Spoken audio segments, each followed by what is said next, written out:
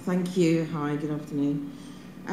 So I wanted to look at this whole process about developing black musicians, and it's really hard sometimes to separate what might be a cultural or a racial issue or what might actually be a class issue. They're all kind of intertwined and really difficult to unpick. So we were looking at the current landscape, which shows that we've got a growing black middle class who are all sending their children to music lessons, that they're all doing very well, though we're still not convinced that it's necessarily because they feel some compulsion to develop artistic talent. Though what we've seen today, clearly that many more of our young musicians are heading towards the profession. There are more black people joining music schools, colleges and workshops, though there's still very much a shortage of black brass players. I think Beverly noted that as well. All the conservatoires, when I was doing a bit of research for a youth music application, I had a look online for the conservatoires' diversity policies. And there was a lot of interesting stuff happening there. So they all have them, but sort of variable robustness, shall we say. Most want to recruit and are actively trying to recruit more people from BAME backgrounds. And of course, all the Arts Council funded organisations are required to produce and deliver to their diversity action plans. And looking, sort of just surveying our scene in the jazz world, since I started probably about 18, 19 years ago, but certainly over the last 20 or so years, and I think Gary will agree, that we do see more black musicians on the scene, but it does seem to be little pockets, and certainly Tomorrow's Warriors, I think through the work we've done in positive action in bringing in black musicians has made a really big difference. I'm still very convinced though that if we weren't here, it would be a very different story. It's about taking the foot off the pedal, and I don't think we can afford to do that. And looking at some of the barriers, we've got the real ones and the perceived ones, and some of those get a bit blurred as well. For a young black musician, the feedback coming to us is that some of the national institutions might be slightly unwelcoming and make them feel uncomfortable, because a lot of the time they're the only one in the room. It's very cliquey and tokenistic. And so as a black person, they have no real sense of belonging within that peer group. There's the petty racism and excuses for not including people.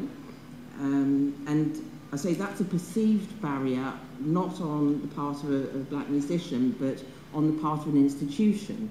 And I'm sure those people in the jazz world will know exactly who I'm talking about when I say that there was a comment that we don't have any black musicians in this jazz orchestra because black musicians can't read music. So there's also a sense that we're tolerated and not appreciated. There's also, in terms of the black community, there's often a disconnect between the music as art and music as just something to be enjoyed. Real barriers can be lack of family support. As a young black person, in a family of professionals, it's not necessarily seen as a great career move, trying to be a professional musician. A lot of them want to see the children going to become doctors, lawyers, accountants, things like that. But again, is that a black thing or is it a class thing? Not quite sure. It could be both. There's a lack of established networks. I think Hassan touched on that as well. It's the old school tie thing, isn't it? So we don't necessarily have those as yet, but Tomorrow's Warriors is working very hard to build those networks. There's the progression routes. So we go to the music schools, and I think Beverly's research has confirmed this, that there's a lot of involvement at a young age, But once we get through to the profession, there's a huge drop-off in the national orchestras. They're just not very visible. And I was just looking, the other day I was watching Top of the Pops, from way back, and I remember as a child that when it came on, I think it was on a Thursday evening at 7 o'clock or something, we would all rush in if there was a black musician on the telly, and it was just something like, oh my God, there's a black musician. And I was watching last night of the Proms the other day, and it was, oh my God, there's a black musician there, and it's not a singer, So in some respects, not much has really changed over time. There's also this, the issue, and it is the elephant in the room, racism. It does exist, and it does exist in the arts. We can't pretend it doesn't. It is there, and it needs to be talked about and dealt with. So then looking at the untapped talent pool, we need to see role models. We need to see positive role models, and that's in all across all genres as well. We have more classically trained musicians coming through, but very few go on to work in the orchestras or top West End shows, unless it's jazz related or unless it's a visual aesthetic. I'm going to get the foot in a minute. So we feel that there's a huge, highly skilled talent pool out there who can help us, the black-led organisations and all new organisations, to build positive networks, supportive networks.